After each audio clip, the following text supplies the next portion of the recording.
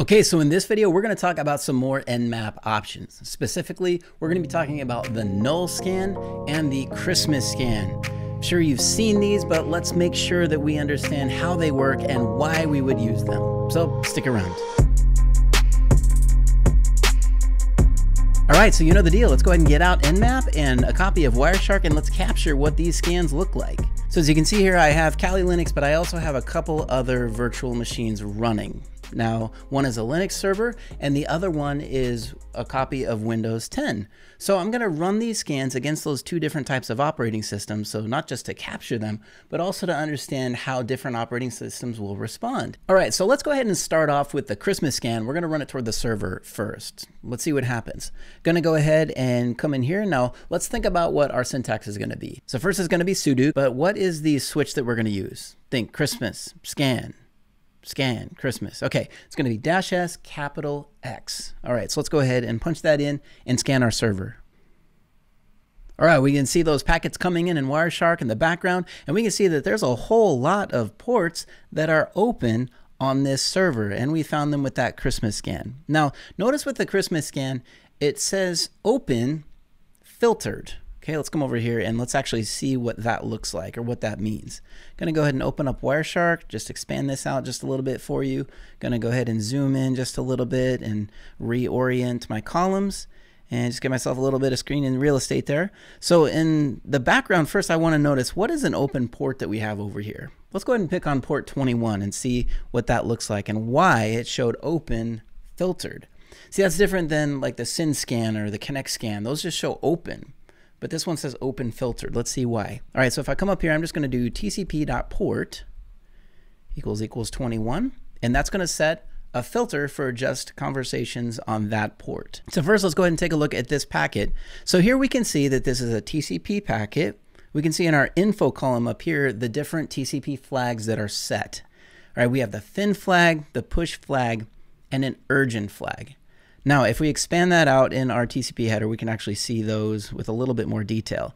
But notice the acknowledgement flag is not set, and that's pretty unusual. Typically, past the SYN in most conversations, you're going to see the acknowledgement flag. So really, these are all the extra flags. It's lit up like a Christmas tree, and that's why it's called a Christmas scan. It's basically all the flags except for some of these other important ones like SYN, reset, or acknowledgement. It's all the rest of them. Okay, so we send this packet out, and what's the response? Well, if you notice, we didn't get a response from the server at all.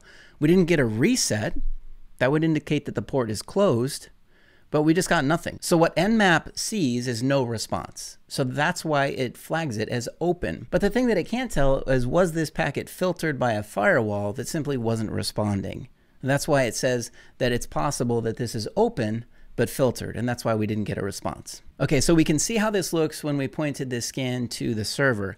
Now let's go ahead and point it to the Windows box and see if it's any different. I'm gonna go ahead and set up the scan over here, and I'm just gonna come over and go ahead and rerun my trace file, continue without saving, and let's just go ahead and run our scan. Okay, so it says here on the scan results, all 1,000 scan ports on this device are closed. And we can see the response, or at least to port 21 in the back. Remember, I had that filter set there for port 21. So we send out that Christmas scan, we got a reset back. That means that that port is closed. Now, what's interesting about this, I'm just going to go ahead and remove this filter here. And so this was a bit of a different response that we saw with Windows, right? But is that because it just doesn't have any ports open?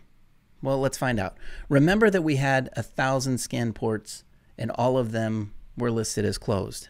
But let's go ahead and run a stealth scan against that Windows box and see what happens. It's going to hit up arrow, but this time I'm going to come back over here.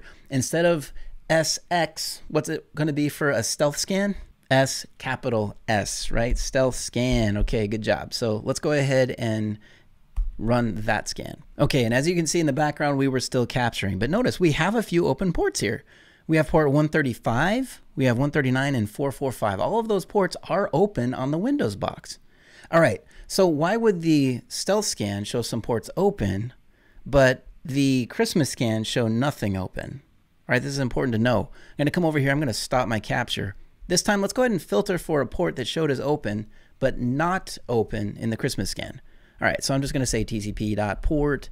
Let's go ahead and filter for 135. All right, so here we can see that we have two different behaviors. On the one hand, we can see that this packet comes in, this is the Christmas scan, and immediately it gets a reset ACK. So the Windows box is saying, nope, I'm not talking on that port. But with a SYN, we can see that the device responds with a SYN ACK. So it says, yep, okay, I'm willing to talk to you. We can go ahead and talk if this is a SYN. So what does that tell us? Well, some operating systems are tuned this way. They're going to respond with a reset if it looks like something's out of sorts, which really, a Christmas scan is just that. It's not normal. Usually you wouldn't see normal, healthy TCP packets that look like this.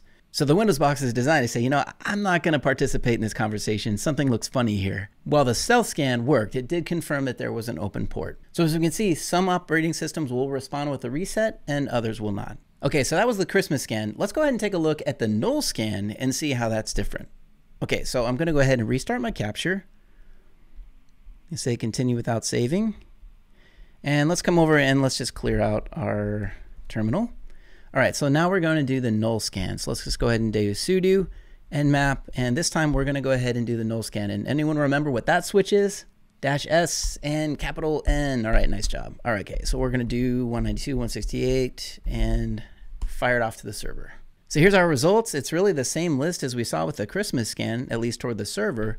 Let's go ahead and see why it's called a NULL scan. All right, so we're going to come over here. We're going to stop our capture, and let's go ahead and set that filter for TCP port 21. Okay, so let's examine what this packet looks like. I'm just going to click it, and we can see in the info sneak peek that we have none. No flags are set. If we come down here into the TCP, we have flags of none. And look at that. All of the bits in the flags area of the header are 0. So again, very rare. This wouldn't be usually there in a normal, healthy TCP conversation. Okay, just a little side note, something that we can do here. We can always just say right click on flags. We can go prepare as filter, selected, and check us out. Now we have a filter for a null packet. That's a nice one to save if we have a security profile. So I'm just going to say TCP null scan. So now I have a filter. I don't have to remember that flags parameter. Now I can come up here and I can hit TCP null scan, and I go ahead and set that so I can find these types of scans. So we can see how these scans work. The Christmas scan, the null scan, we just captured and saw those, and really we can even further manipulate the headers to adjust certain flags. Now it really just depends on the operating system on how it will respond. But why would we use these scans in the first place? Why wouldn't we just use a SYN scan all the time?